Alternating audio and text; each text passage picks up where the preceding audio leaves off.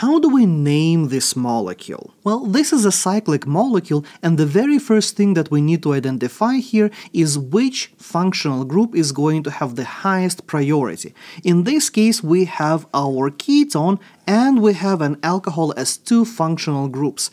An important thing to remember here is that the carbonyl has the higher priority than the alcohol, which means that our numbering has to start with our carbonyl. So this is going to be my carbon number 1. Then we are going to number our molecule in such a way as to give the smallest possible numbers to our substituents, which means that next we are going to go clockwise, giving numbers 2, 3, 4, 5, and 6. Now, the substituents that we have in this case are as follows. We have the propyl group over here, then we have the chloro group, and we have the OH. Normally, OH is going to be an alcohol, and we would use OL as the ending. But since OH is not the major functional group in this case, instead of the ending, we are going to use the prefix form, which is hydroxy. And by alphabetizing our substituents, we're going to get 3-chloro, 5-hydroxy, 2-propyl, cyclohexane for our parent, and on the first carbon we have a ketone, so we're going to add the ending -one. So we have 3-chloro, 5-hydroxy, 2-propyl, cyclohexane, 1-one.